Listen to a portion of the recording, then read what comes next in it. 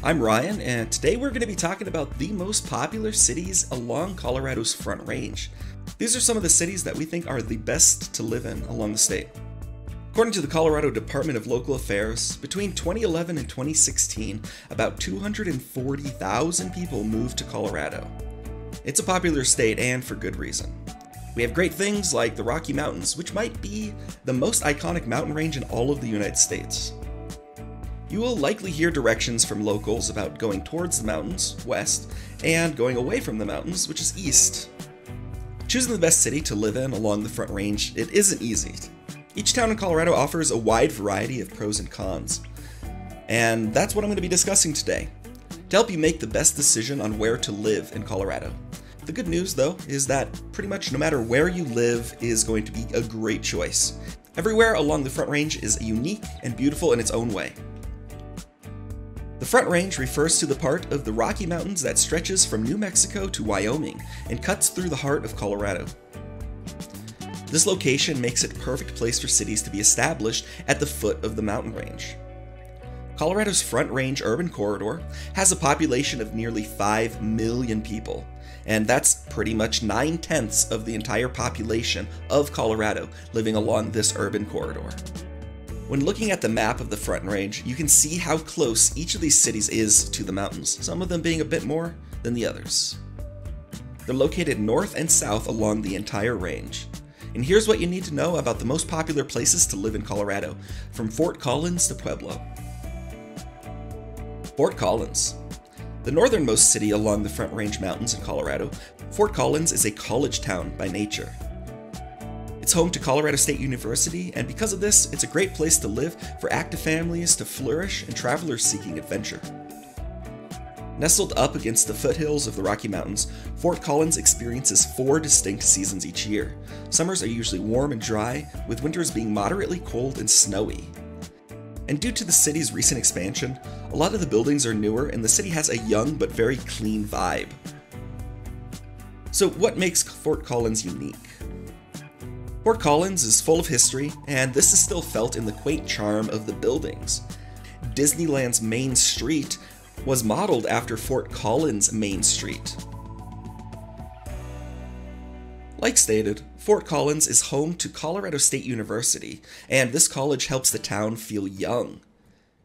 This also adds to the walkability of the town and just how easy it is to get around here, which I think is pretty much true for pretty much any college town. But Fort Collins' claim to fame is that it is the capital of Colorado when it comes to beer, and that's actually saying something. It produces so much beer that it amounts to be about 70% of Colorado's total craft beer. So what is there to do in Fort Collins? Because of its location, the city of Fort Collins is easier to access to parts of Colorado that are a bit less explored. Just going west into the mountains, you'll find yourself in a pretty remote areas of Grand or Jackson County. And residents of Fort Collins don't mind feeling displaced from major cities, since Denver is only about an hour south, and enjoy getting outside whenever they can. Like other cities in Colorado, Fort Collins is well known for all of the outdoor activities it has to offer. Popular ones include kayaking and biking, camping, fishing, and kayaking on the Cache la Poudre River. The most popular water destination in the area is the Horsetooth Reservoir, which allows for boating, swimming, and other summer activities. It also has 2 public golf courses and the annual Flower Trial Garden, which is open from May to October. If you want to see amazing Colorado wildflowers, this event is a must visit. What are the best neighborhoods in Fort Collins? Old Town and Downtown, University Park, North Fort Collins, Terry Lake, Old Prospect, and Huntington Hills. One really cool thing about Fort Collins is it has quite a few lakes, so pretty much any neighborhood that you look at is going to have a body of water that's at least relatively nearby. Something that's very unique for Colorado. Just south of Fort Collins is the gorgeous city of Boulder. It's most well known for being the home of University of Colorado at Boulder. This makes it a college town to its core. Boulder has a large population of young professionals and families filling out the full-time residents. Keep in mind that Boulder is the most expensive city to live in all the cities that are on this list. There's a high demand for housing and not much supply due to the fact that it's nestled right up against the Flatirons and the foothills, so there's limited room to grow. And because of this, the size of the town is limited, which causes prices of real estate to skyrocket as popularity has grown over the past years. We actually lived in Boulder for 3 years, and so we were really able to understand and grasp the dynamics of the town. The town is small, but it has a ton of culture, art, and food, and overall character. We particularly enjoyed the outdoor food and music festivals that happen there on a regular basis. So what makes Boulder unique? Again, due to the city's size, it's very easy to walk or ride a bike to get just about anywhere you need to go in the city. A very progressive town in terms of environmental impact, Boulder is always striving to use renewable energy resources. You will always find access to garden plots, recycling, upcycling options, as well as composting in nearly every residential neighborhood. The residents here also have a strong dislike for corporate companies, instead opting for small businesses. There are more bookstores per capita in this city than any other city in the entire country. Boulder is a great place to live for many reasons, including the proximity to mountains and miles of trails and bikeways. People that live in Boulder tend to be the true outdoor enthusiasts. And because of the location of the city to the mountains, wildlife is a common sight in town. Deer, raccoon, bears, just to name a few, aren't even an uncommon sight in Boulder. They take outdoor activities very seriously, with many people biking or walking to work, even in the snow. And biking is so highly regarded and practiced in Boulder that it is common to keep bike paths plowed and cleared of snow more regularly than the streets. True story. So what is there to do in Boulder besides ride your bike? The Boulder Reservoir is a popular water destination during the summer months and allows for kayaking, boating, swimming, and more. Chautauqua Park is unlike any other park that you've been to, and it's home to the iconic Flatirons. These uniquely shaped mountains rise up slanted, striking against the landscape. They're such a cool sight. Boulder is also home to the Pearl Street Mall. And Pearl Street is also unlike any mall that you've been to. It's a 4-block pedestrian mall playing host to many outdoor shops, restaurants, bars, and co-working spaces. Like we said, Boulder likes to do everything, but just outside. The city is also an excellent destination for beer brewing, coffee roasting, and food trucks. Boulder is parked right up against the foothills of the Rocky Mountains, so it's easy to explore right outside your door. What are the best neighborhoods in Boulder? There will obviously be more students near the university and the areas that are surrounded. There are a lot of people that are jammed into a very small space in Boulder. But the neighborhoods to note here are North Boulder, Flatirons, University Hill, Table Mesa Central, Boulder Foothills, Chautauqua, and Gun Barrel. Denver. Nicknamed the Mile High City, Denver is the capital of Colorado, and it is the largest city on the Front Range. In 2021, it had a population of over 750,000 people living in the city itself. And in 2018, Denver was the 19th most populated city in the entire US. The city is home to CU Denver, University of Colorado at Denver. Young professionals are moving to Denver's neighborhoods in droves due to the relatively affordable housing and the adventurous outdoor lifestyle. It's centrally located in the middle of the state and the middle of the country. The location makes it very easy to jump on a plane and travel anywhere thanks to Denver International Airport. And we actually lived in Denver for about 6 months when we were testing it out to see if we wanted to live there. What makes Denver unique? After Fort Collins, Denver is one of the best cities in the state for beer lovers. Pretty much all of Colorado cities love beer. It has the highest number of microbreweries per capita. And the city is also home to many professional sports teams, like the Broncos, Rockies, Avalanche, and the Nuggets. There are quite a few notable people and celebrities that make Denver their home. John Elway, who actually carried the Broncos into a few Super Bowls back in the late 90s, now calls Denver his home, and he has several car dealerships and restaurants. The actor Tim Allen was born in Denver, and he enjoys the state so much that one of his sitcoms is actually based here in Denver. So what makes Denver unique?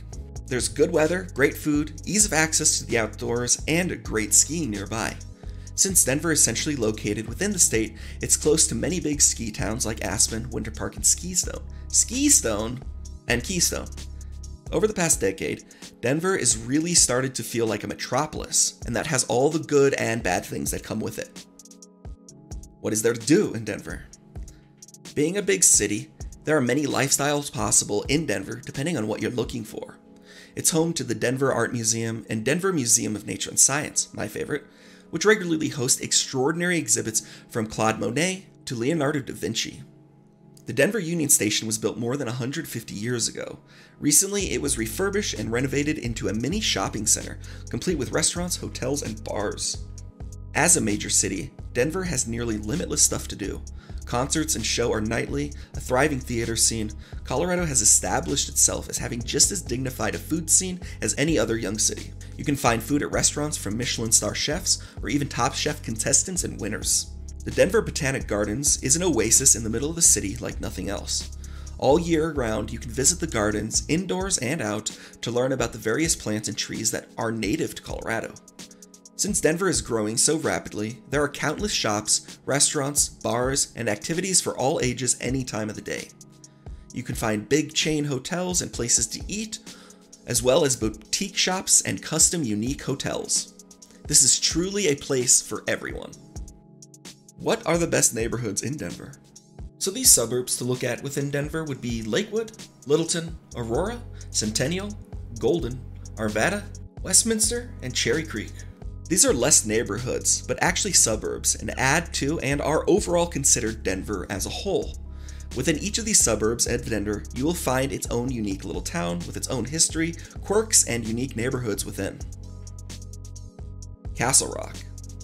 There are a lot of cities that can be considered a suburb of Denver, and Castle Rock is one of those. But the city has experienced incredible population growth recently. It also has great proximity to two major cities, being just 30 miles south of Denver and 40 minutes north of Colorado Springs. This makes it easy to commute to both cities without paying big city prices. Plus, there's ease of access to the mountains just to the west. Castle Rock is a bit of the best of both worlds, being far enough away from Denver to not feel like you're in the city, and with ease of access of getting outside and exploring nature, but close enough that everything a city like Denver has is a mere few minutes drive from your front door. The people who tend to live in Castle Rock are young professionals to older families with kids who want to be closer to Denver, but not in the city itself. It's perfect for young professionals, as well as those starting families or already having kids. The city received its name after the prominent castle-shaped butte at the top of the hill near the center of town. So what makes Castle Rock unique? Through the early 2000s, Castle Rock earned a reputation as a family-friendly and affordable community with growth only expected to continue. It's less expensive to live here versus the cost of living in Denver, but a ton of resources and infrastructure have been poured and continue pouring into the city. It is an area on the upward move for sure. The city has a new town feel, with many well-known shops, popular restaurants, and hotel chains being built every day. So what makes Castle Rock unique? Castle Rock doesn't have the large mountains, but it's more of a rolling hill kind of landscape. The mountains are further in the distance compared to cities like Colorado Springs, and the ground is dry and the weather is often windy and warm. What is there to do in Castle Rock? In recent years, Castle Rock has become even more popular thanks to Castle Rock Outlets, which hosts more than 100 name brand stores in the largest open-air shopping center in the state. It has even been called one of Colorado's top tourist destinations. Also available here are two well-maintained golf courses with stunning views of the mountains and waterways, Plum Creek and Red Hawk Ridge. Castlewood Canyon State Park is only a few minutes drive from downtown Castle Rock, and it's in close proximity to Chatfield's Farm Open Space and the Denver Botanic Gardens. What are the best neighborhoods in Castle Rock? The Meadows, Castlewood Ranch, Northeast Castle Rock, Castle Pines, and Keene Ranch. Castle Rock is only going to just keep on growing, so these neighborhoods now, I expect there to be quite a few more of these to come in the future. Colorado Springs. Popular with young families and retirees alike, Colorado Springs, aka The Springs, as locals call it, offers a small town feel with a lot of those big city amenities. The higher elevation leads to milder summers and sometimes harsher winters compared to the other cities along the Front Range. The city is home to UCCS, University of Colorado at Colorado Springs, as well as the base for the United States Air Force Academy. This brings in a lot of college students as well as military families looking to work and live in Colorado. It's a very family-friendly and relatively affordable, for now, place to live. A sizable portion of the city's residents are employed by the government at one of the many military installations in the area, the Air Force Academy, Schriever Air Force Base, and Peterson, just to name a few. Denver and Colorado Springs have both been consistently ranked as two of the top 25 cities to live in the country by US News and Report. This is where we live and where hashtag Colorado Life is based out of. What makes Colorado Springs unique? Located just 75 miles south of Denver, Colorado Springs is a large city with lots of amenities. Even though the city of COS is technically the second largest city in the state, the county it resides in, El Paso County, is the most populated county in all of Colorado. This makes the Springs feel geographically very large and much more spread out than the other Front Range cities. Colorado Springs is actually much closer to the mountains than Denver, and it's where the famous Pikes Peak, or America's Mountain, is located. The main appeal to moving to Colorado Springs is that the housing market and cost of living here is still pretty affordable compared to Denver and other cities along the Front Range. The city offers ease of access to getting outside and hiking in nature, but still has that small town feel. The local homeschool community and library system are some of the best in the country, and there are endless educational courses and classes for both kids and adults alike. What is there to do in Colorado Springs? The Springs is home to the beautiful tourist destination called Garden of the Gods, a registered national landmark and popular hiking destination. The downtown area is booming with new restaurants, co-working spaces, and shops opening regularly. But it's also full of history and many old buildings that still remain intact to this day. Cheyenne Mountain Zoo is located in the neighborhood of Cheyenne Mountain and is the highest elevation zoo in the country. The animal exhibits are literally built into the side of the mountain. Residents who live in the Springs enjoy a slower lifestyle relative to Denver, since the big city is just an hour's drive up north. What are the best neighborhoods in Colorado Springs? Similar to Denver, COS has suburbs and outlying towns that are considered part of Colorado Springs overall. Fountain, Monument, Manitou Springs, and Falcon are all distinct towns with distinct neighborhoods and their own unique feel and geography, but still part of the Springs as a whole. But some neighborhoods within the Springs proper would be Briargate, the Broadmoor, Rockrimmon, Old North End, West Colorado Springs, and Cimarron Hills. Pueblo. The southernmost city on our list, Pueblo offers quite a different feel from the others along the Front Range. It's located in what is called the high desert part of Colorado. The landscape is made up of vast plains, desert lands, canyons, and mesas. Pueblo has a unique ecosystem and climate, being very much where you can find that southwest cuisine of peppers, chilies, melons, corn, and squash. And the city's proximity to the Arkansas River and the resources it brings and the ease of access to the San Luis Valley means Pueblo gets some of the most unique and fresh produce all of Colorado has to offer. The average cost of a home in Pueblo is about half of what you'll pay in Denver for the same house. Looking at other cities along the Front Range, Pueblo is the least expensive. The environment and culture of Pueblo is completely unique and unlike any of the other cities on this list. It is full of history and a vibe all its own. So what makes it unique? Pueblo is one of the largest steel producing cities in the US and is often called the Steel City.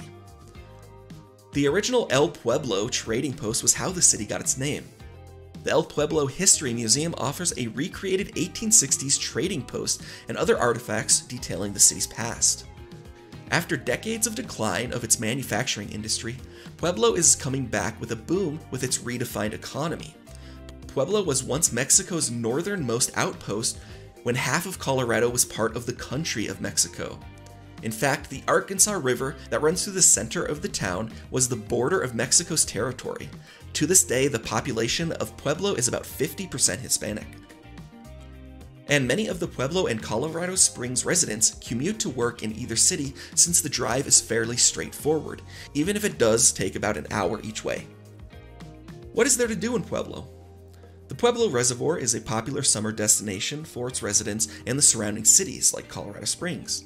It is a much appreciated getaway from the summer heat and allows for kayaking, boating, swimming, and wildlife viewing. This body of water is often referred to as a fishing hotspot by locals. The people of Pueblo enjoy many warm summer days that Colorado offers each year. The culture and food scene here are hot and spicy, much like the weather. And Pueblo is home to the annual Colorado State Fair and the Chili and Frijoles Festival. It is also home to the historic Arkansas River Walk, which is an urban development with boat rides, art displays, public events all year round. What are the best neighborhoods in Pueblo? Because Pueblo is laid out along the Arkansas River, it's really the only city along the Front Range that spans east to west rather than north to south. So in these neighborhoods, you'll find very distinct geography just going a short distance. But these neighborhoods include University Park, Beulah Valley, Eagle Ridge Estates, Pueblo West, St. Charles Mesa, and Belmont. Alright, that was a lot of information that I just threw at you, and I hope that you were able to absorb some of this. Thanks so much for listening, I really appreciate it, and until next time, bye-bye. If you enjoyed this video, please hit the like button to show your support. And to get new videos from us every week, be sure to hit that subscribe button.